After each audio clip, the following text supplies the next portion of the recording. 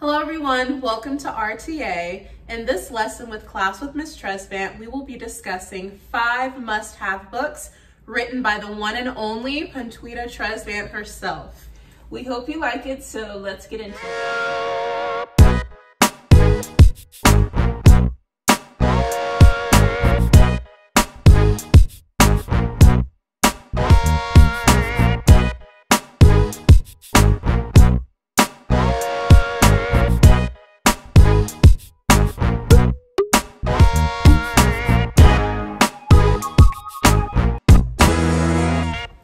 Okay, so it's true that you've written several books. Correct. What genre would you consider them to fall under?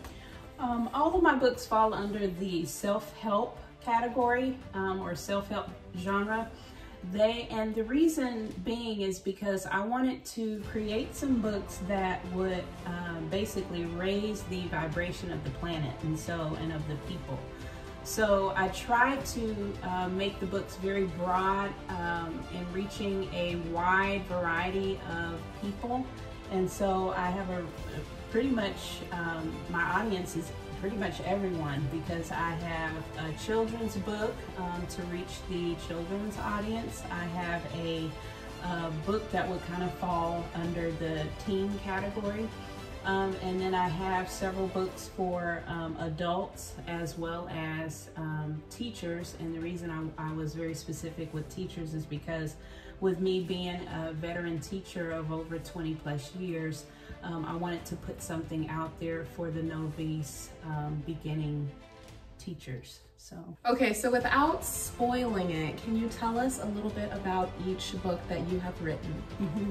So the first 2 books actually came out at the same time. I was writing both of them right around the same time, and those first 2 books were Before the Bell Rings, which is a book for aspiring teachers as well as veteran teachers. And basically that book in a nutshell is giving my advice on how teachers can better prepare for a school year.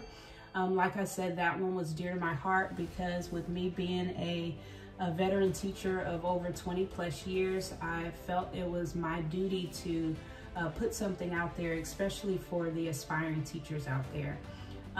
The second book that came out at the same time as Before the Bell Ring is When the Sky is Blue. And that book is basically for anyone in the workplace, and it's a guide on how to get along in the workplace. And why I wanted to create that is because in my field, you know, there's always going to be some type of drama. In fact, there's going to be drama in any field. That is very true. Yes. In any career, any job. So if this is for the people that really want to be the best versions of their self at work, on the job, and just giving it 100%, I gave some tips and tools on how to do that in When the Sky is Blue. Okay, so for the next book, and I have a total of 5 books so far. The third book is entitled Smile. And that book was written specifically for teenage students who are going through those teenage years and trying to figure out, you know, who they are and what they want to do and become in life.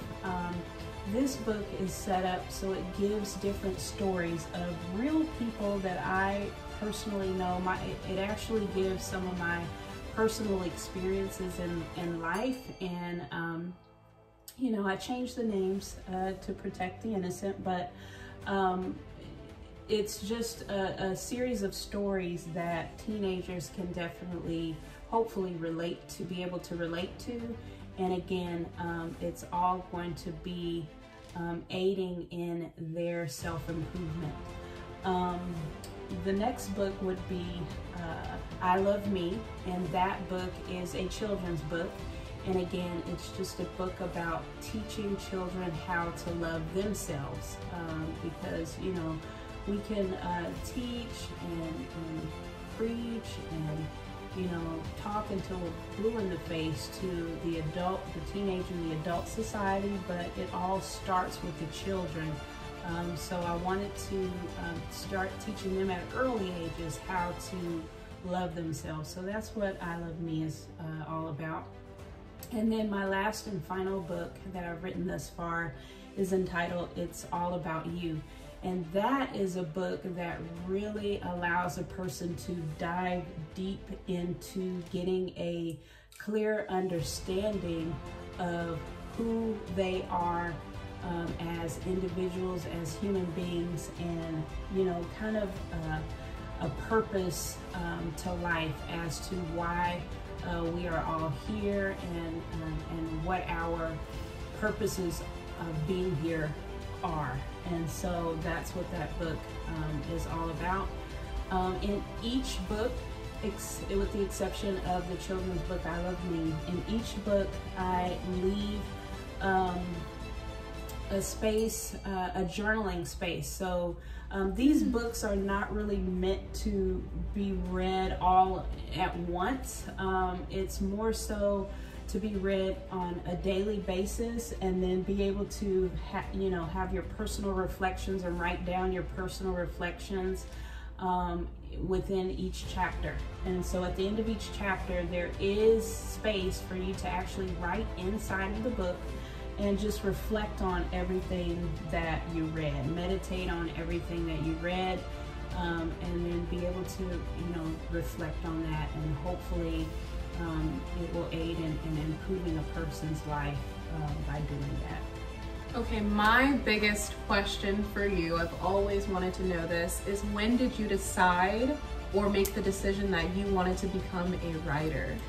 I feel like I was always a writer at heart. Growing up, even as a young girl, I always knew several things. I knew that I wanted to become a teacher. I was the person that played school when I was a little girl with my brother and my cousins. And when they didn't want to play, I would gather and collect my dolls, and they would be my students, and I'm the teacher. But in all of that play, writing was a big part of it. And even growing up in elementary, junior high, high school, writing was one of my favorite subjects.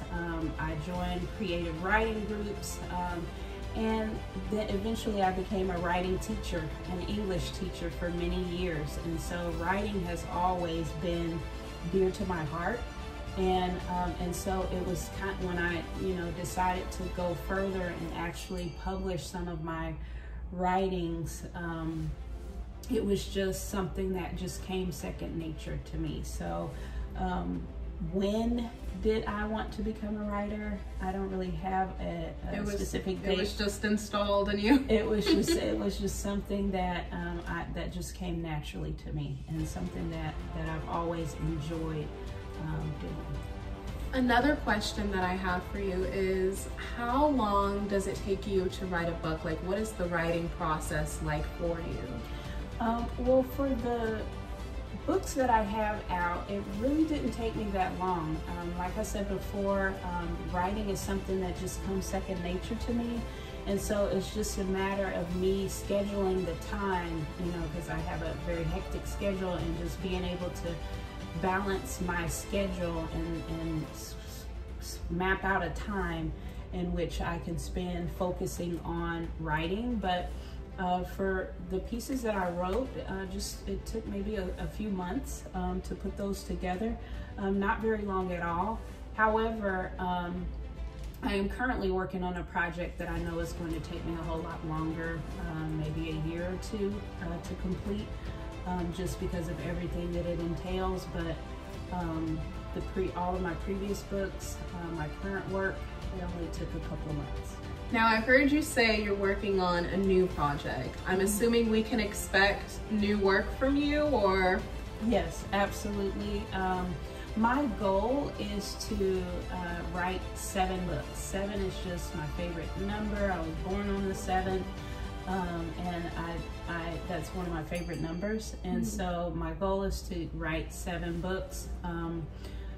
Eventually, I'll get hopefully an autobiography out, in the near future, but right now I'm currently finishing up my doctorate degree, and within that program we have to do what's called a dissertation, which is a writing project within itself, and that's the project that I was speaking of. That's going to take me about a year and a half, maybe 2 years at the max to complete. And what I've chosen, I'm not going to put it out there just yet, but what I've chosen to is what I've selected for my thesis is going to be very, very helpful and useful to the rest of the world as it pertains to the field of education. So look forward to that great piece of information coming out really soon. We definitely, me for sure, will be staying tuned. Now, if you are interested in purchasing any of these books, go ahead and go to Barnes & Noble. That's where all of them are located. I believe you can also order them on Amazon as well. Everything will be linked down in the description box. So again, thank you so much for watching, and thank you for answering those questions for us. Like, subscribe, follow us on Instagram, and we'll see you next time.